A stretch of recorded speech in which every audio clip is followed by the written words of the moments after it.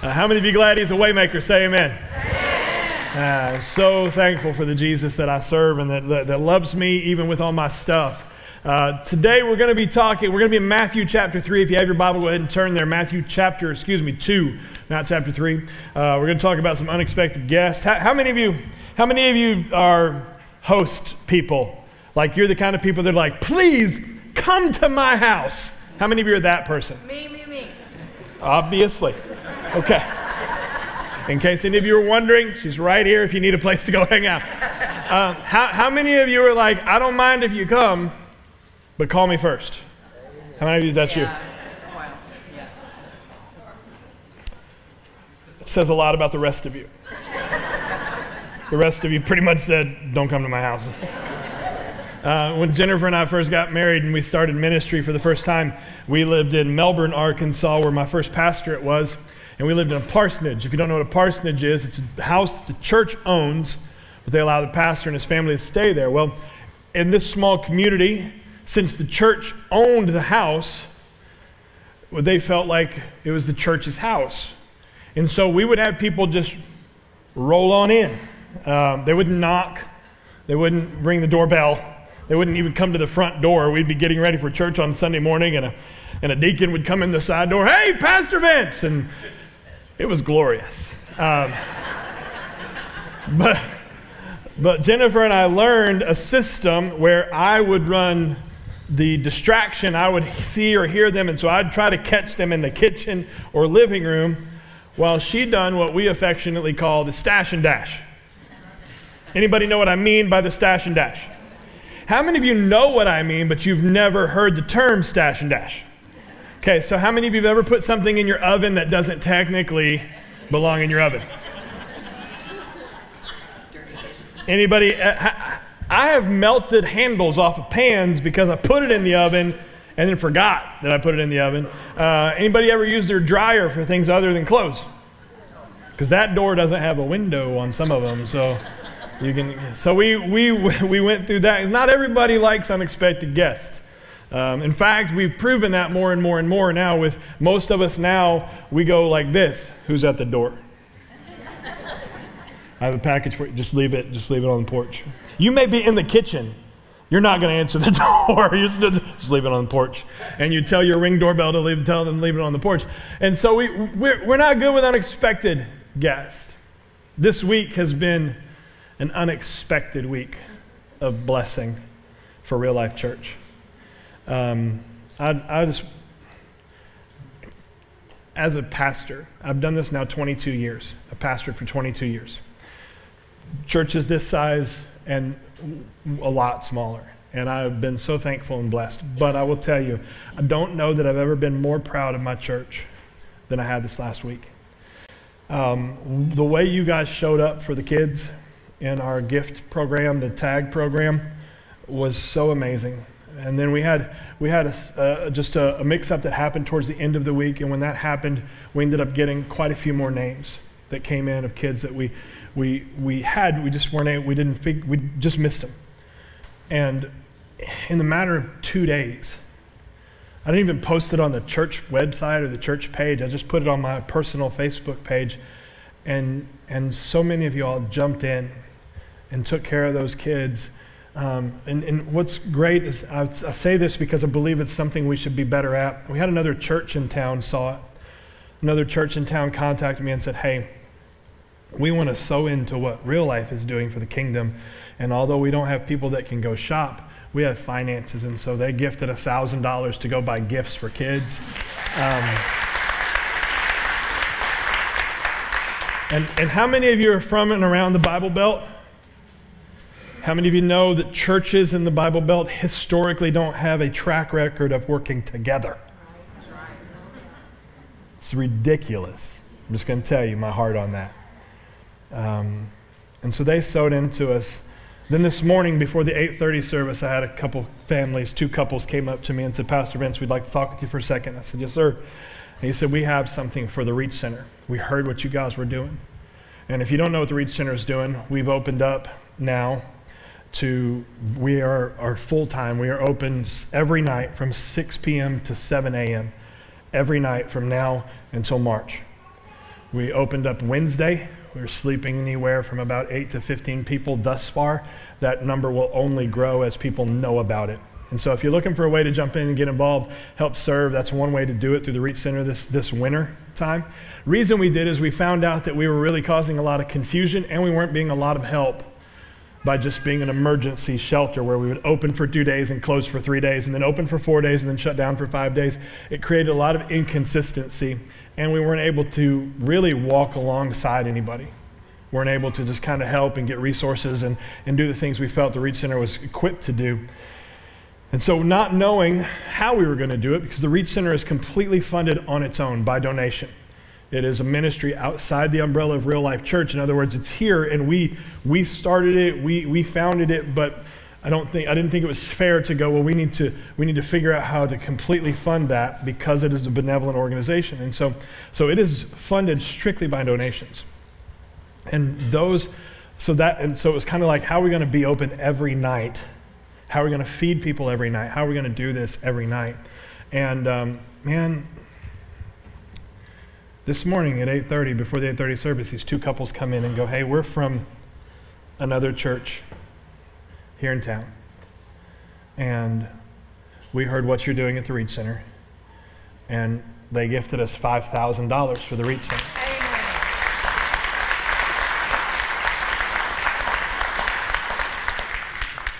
They had never walked in the door of the Reach Center. They don't know what happens there other than what we've told them, other than what you've shared with them. And so between blessing kids, between blessing people that are in need, and people go, Vince, why do you do these things? I'm just going to tell you this is my heart. If you don't know me, if this is your first time at Real Life Church, I hope you hear my heart in this. I believe the gospel is simple. It's simple. The Bible says that if you confess with your mouth and believe in your heart that Jesus Christ is Lord, you shall be saved. I believe the gospel is simple. I believe living out the gospel is simple. It's not easy, but it's simple. Hey, how many of you know sometimes the simplest things to do are the hardest things to do? You say, well, how do you flesh it out? How do you live it out? When I was hungry, you gave me food. When I was cold, you gave me your coat. When I had a need, you filled the need. In Real Life Church, man, from the bottom of your pastor's heart, thank you for giving me a church that I'm so stinking proud of and walking alongside us in this mission to not just be a church in this community, but to be a church that changes the community. Amen? Amen. And we have baptisms today, so come on, Jesus, right? Yeah. So it's a good day today. We're going to celebrate. Next week's going to be a lot of fun. I said this at the end of last service. I'll say it to you. In your seats is an invitation. There's just a square card there, and it's not complicated. It just has our service times for next weekend. Noon on Saturday, 6 p.m. on Sunday. We're going to give you the morning to just make your living room a chaotic mess or to be with family. Then we want you to come back and we're going to close out Christmas celebrating the King of Kings and the Lord of Lords. So come back 6 o'clock Sunday night or noon on Christmas Eve. They'll be the same service. Okay? So don't come expecting one. You're just going to hear me twice. All right? And so, but bring somebody. That card, I want you to begin praying about it right now. Don't just hand it to somebody. I want you to begin praying over that card right now. God, whose hand does this need to go into? What family needs to walk in the door with me next week at these services? Now, here's what I know about sowing a seed. They may not come next week. They may not come on New Year's Day.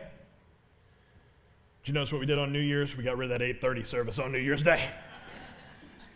10 o'clock and 11:30. They may not come on the 1st. They may not come on the 8th. They may not come on the 15th, 22nd. I don't know when they're going to walk through the door. We don't know when they're going to walk through the door, do we, Bob? You guys have seen Bob up here doing announcements and helping out, and Bob is a great friend to me. We've been friends for years.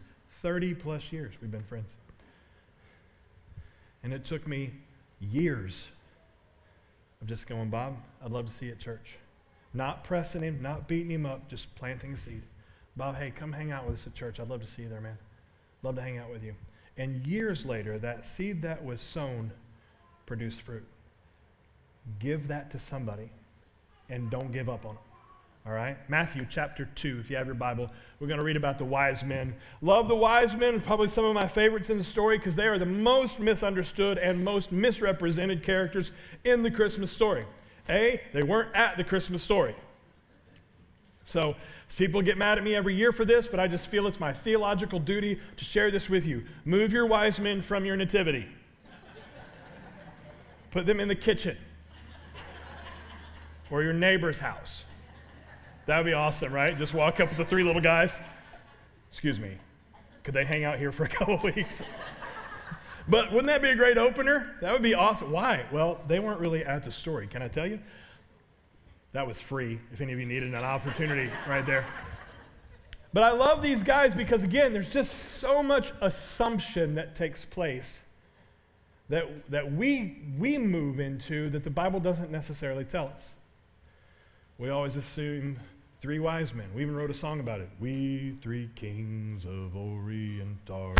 That is a depressing Christmas song. The Bible doesn't say there was three. It only says there was three gifts. There could have been up to 20, could have been up to 50, depending on the size of the entourage and the importance of the magi or the wise men that came. So it wasn't a small thing when they rolled into town. They got an audience with Herod. Not everybody gets an audience with Herod. So there was a level of value that these guys had. But again, we dress them up. We put them at the nativity scene. And sometimes we miss what they really brought. What they really brought. So I'm going to read through this. Matthew chapter 2, starting in verse 1. It says, "Now after Jesus was born in Bethlehem of Judea in the days of Herod the king, behold, wise men from the east came to Jerusalem, saying, 'Where is he who has been born, the King of the Jews?'" First step, bad idea to tell a king there's another king. There's a boldness in these wise men. "For we saw his star when it rose and have come to worship him. And when Herod the king heard this, he was troubled, and all of Jerusalem was troubled with him." Let me clarify that statement, because Jerusalem was waiting for a new king. Jerusalem was anxious for a new king. They had been praying for a Messiah. They had been praying for a new ruler. They were not fans of the Roman rule, and they were not fans of Herod. So when it says, "and Herod was troubled," the reason Jerusalem was troubled because Herod was troubled. He passed that down. How many of you ever heard the phrase, "if mama ain't happy"? This is the principle that I'm talking about with Herod, okay? If Herod wasn't happy, he was going to make sure no one in Jerusalem was happy. And so King Herod was troubled, and all of Jerusalem was troubled with him. And so, and assembling, he began to get the chief priests and the scribes, the religious leaders of the people, of the Jewish people, and he inquired of them where the Christ was to be born. "Where is he at?" They told him, "In Bethlehem of Judea, for it is written by the prophet." This is Micah chapter 5 in your Old Testament. Micah chapter 5, "And you, O Bethlehem, in the land of Judah, are by no means least among the rulers of Judah.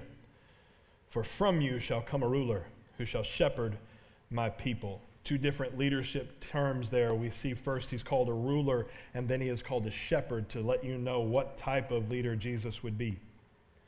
And this was hundreds of years ago that this was written.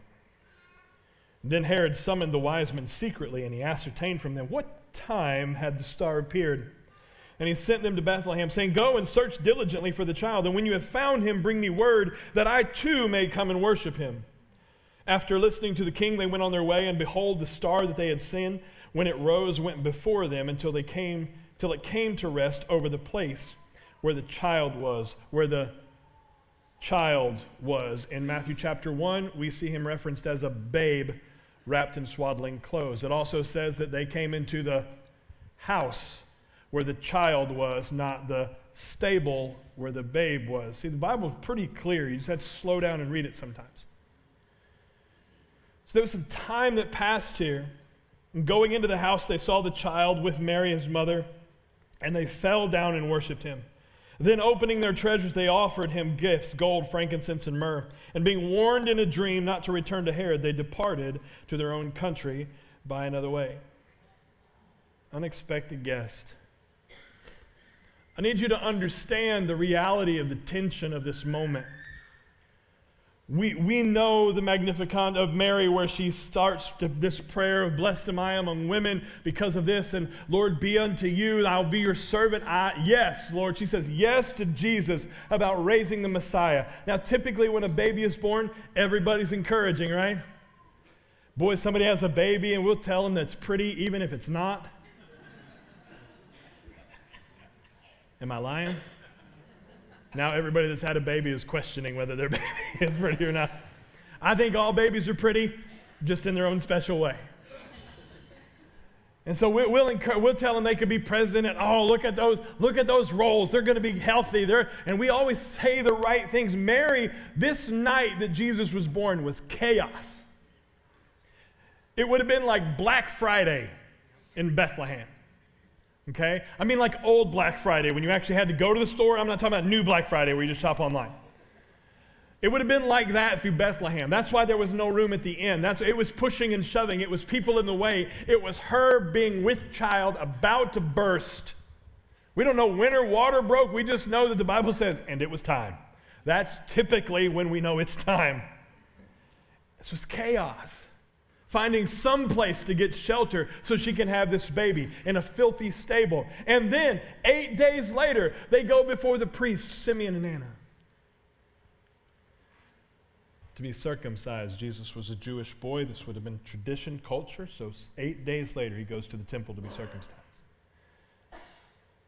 And Simeon gives Mary this word, this prophecy. And it's not about how he's going to be king. It's not about how he's going to be a mate. It's not that. He says, Mary, this child will be as a sword into your heart.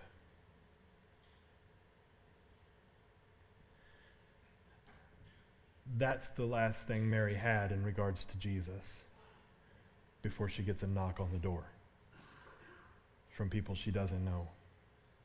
A group of foreigners that are asking about the king. I don't know that it was a welcome opening. I don't know that it was just, come on in. I think there would have been fear. It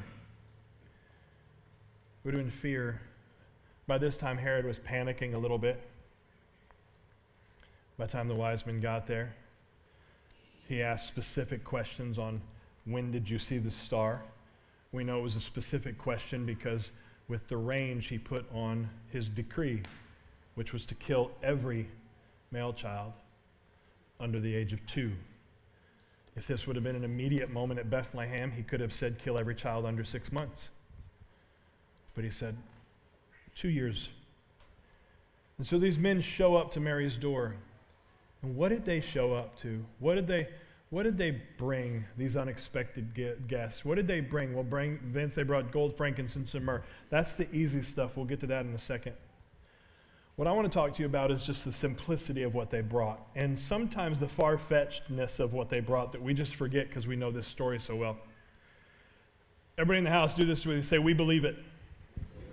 Now I want you to say it like you believe it. Say, we believe it. We believe it. How many of you believe the Christmas story?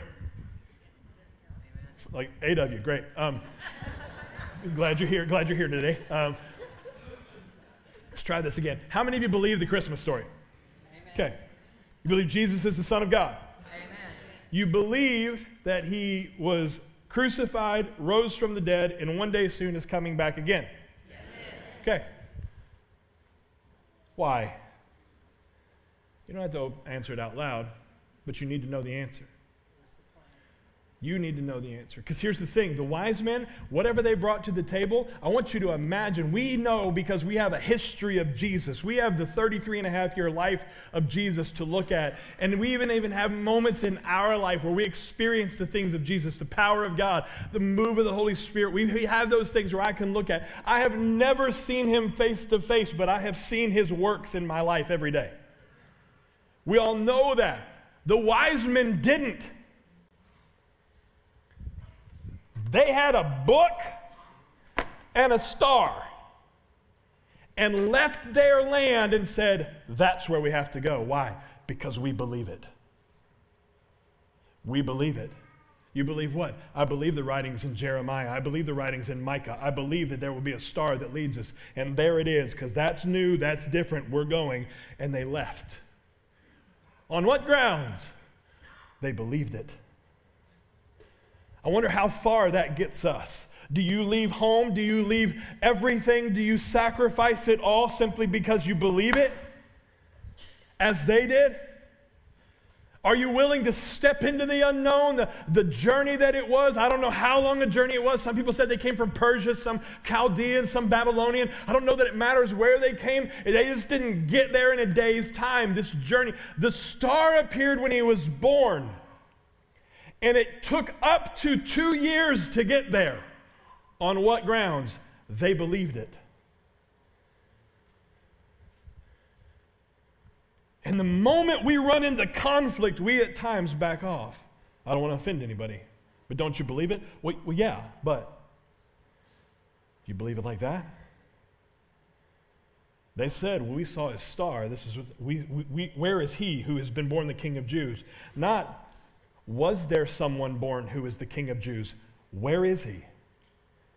Well, we know he was born. Why? We believe it. Where is he?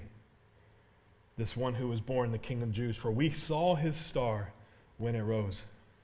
And that was enough. Think about how ludicrous this is. Somebody rolls up to your house, knocks on the door. It's like, hey, I traveled 2 years to get here. Why? Because I read something in a book and I believe it's here. Can I come in? How many of you are calling somebody in that moment when an entourage is at your house telling you that they saw a star and came to your house and you need to let them in so they can check out your baby? Think about it.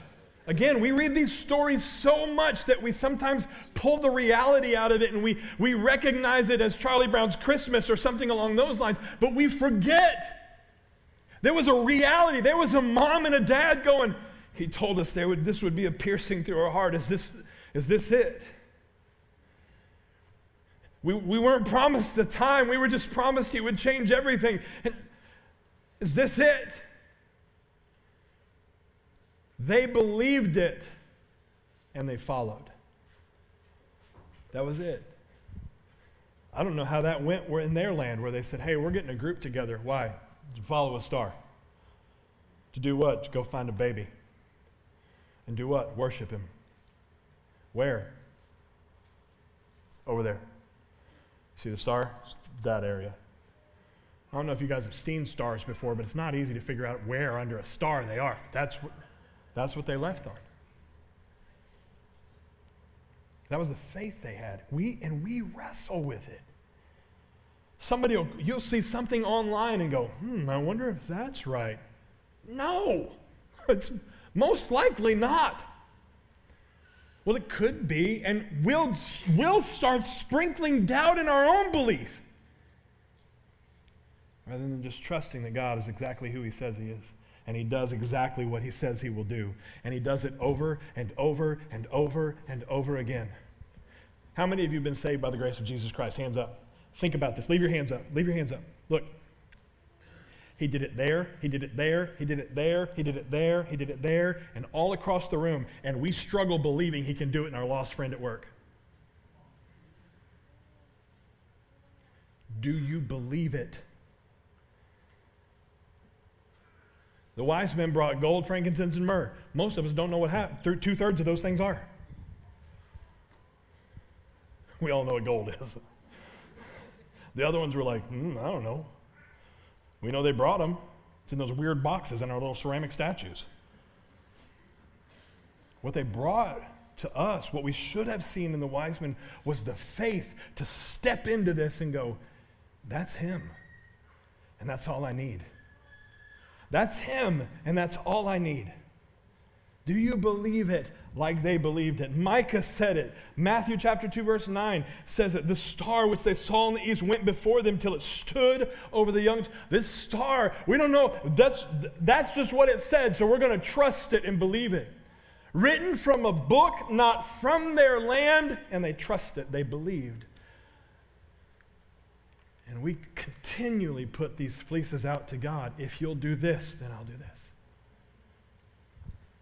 Lord, if you'll help me in this, then I'll. Growing up, I always heard it was called jailhouse salvation. That's not to be offensive to anybody, because I believe Jesus saves everywhere. Paul converted an entire prison to the point where the whole place shook under the power of God. So I don't have a problem with it. But the idea is, well, sometimes you get so desperate where your only option is to make a deal. Lord, if you'll do this, then I'll do that. That is not how this works. It's not how it works. We see that in the wise men's process. So first thing is they believed it. Second thing we see is you got to know why you're coming. Why are you seeking this king? Why are you here today? Why were they seeking the king? Surely it couldn't just be to bring some gifts. I understand the gifts. You show up to a king, you better bring something. But that couldn't have been why, or couldn't have been all of it. And we see their why in the same verse. Where is he who has been born the King of Jews? For we saw his star when it rose and have come to worship him. That was the end of it. We came to worship him. That's why. That's what they told Herod. Hey, we know your role, but we also know what we know, and we believe it, and we're going to worship him. Do you know what a smack in the face that was to Herod? To hear people in your throne room tell you that they're going to worship someone else? But they did. And they went to worship. I think oftentimes we as believers, and I don't know if you guys maybe help me out on this, sometimes we as believers, we really enjoy our relationship with God because of the benefits.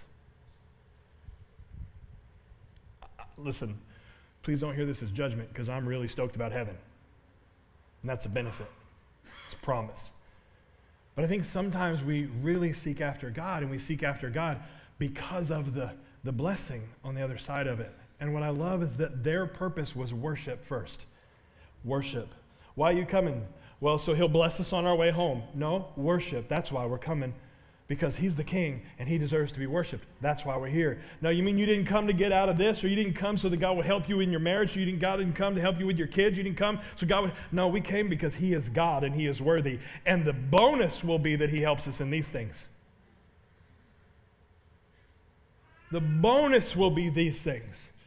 The blessing will be this, but the reality of my reason is that there's a country singer right now, and I don't know how this happens, but his name is Jelly Roll.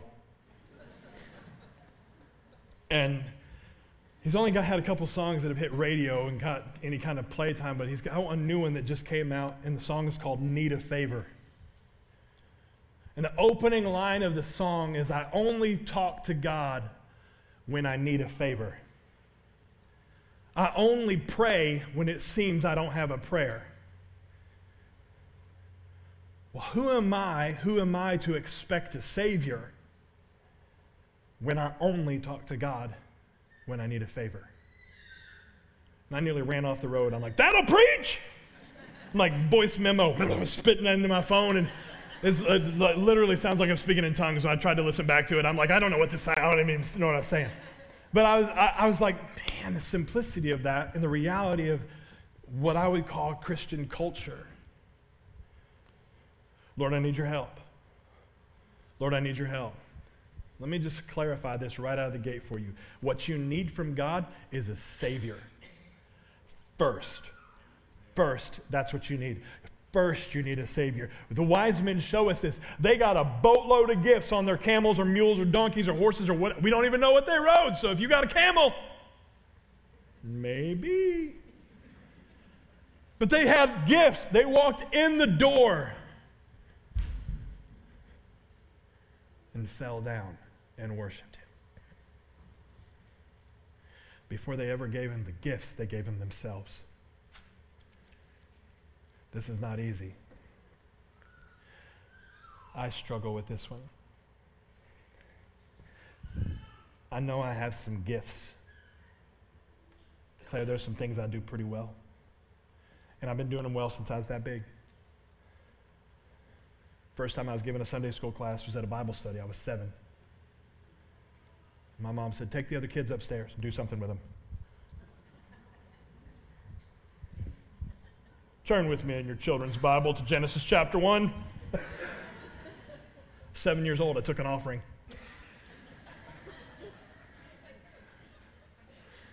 I've been doing it since I started working funerals and weddings with my dad when I was 12. Had my little black suit at 12 years old, standing at the processional at the funeral. I didn't know what to say, so I just nodded. Started teaching Sunday school, like I said, that early, but as far as actually teaching Sunday school, I was about 14 when I started teaching the 7 and 8-year-old class. And I was the guy that just stepped in wherever there wasn't a teacher. Started preaching when I was in my early 20s, started pastoring when I was in my early 20s. I don't know anything. I've always done this. And so there are times that I come to God and go, man, I wonder what I can bring to the table for God. I know he needs me. I know he uses me. Not needs me. That would be really arrogant. I don't know that I'm not going to lie to you. There are times that I have thought that God needed me. Can I just be honest with you?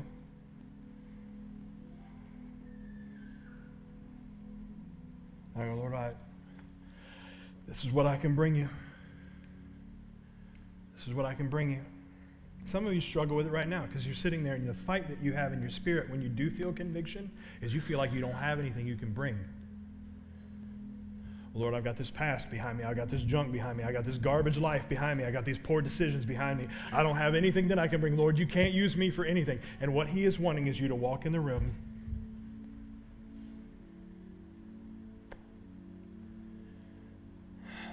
Here I am. God, I have nothing but me. Here's the amazing thing.